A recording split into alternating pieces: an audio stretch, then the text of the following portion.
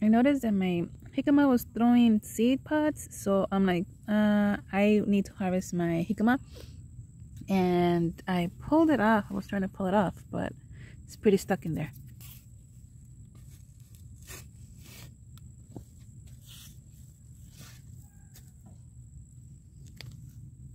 And we have a jicama with another baby jicama.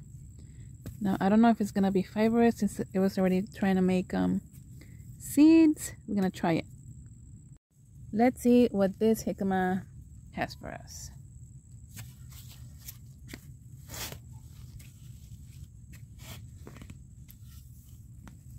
Oh, it's little. It's little. Oh, well.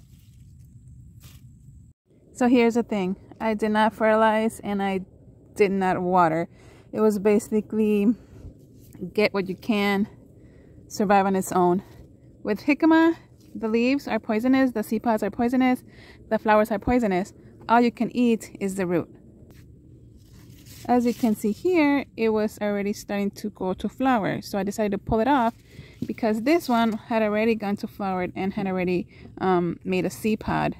And if you see, it's definitely bigger. I guess I'll try right now. I'll open it up and see if it's not too fibrous.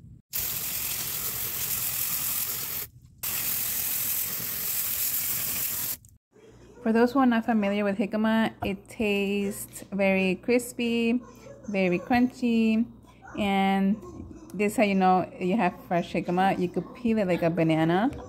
If you ever bought jicama from the store, the skin is gonna be so tough.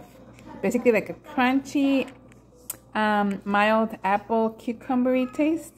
So I got the bigger one, and it's good.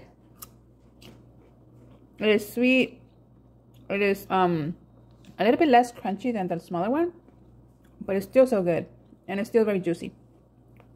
So for a crop that I did not fertilize, I did not water consistently, it is definitely a survivor crop. You just put it in and forget it, and you'll have something at the end of the season.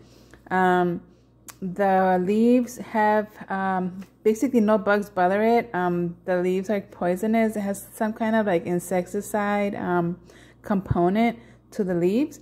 So basically no bugs get to them. Really easy, really cool, very filling. So give it a try, jicama. You could add lemon, salt, tahini, a little chili powder. Some people even like fry it. I use this like a fruit vegetable kind of snack. Try it.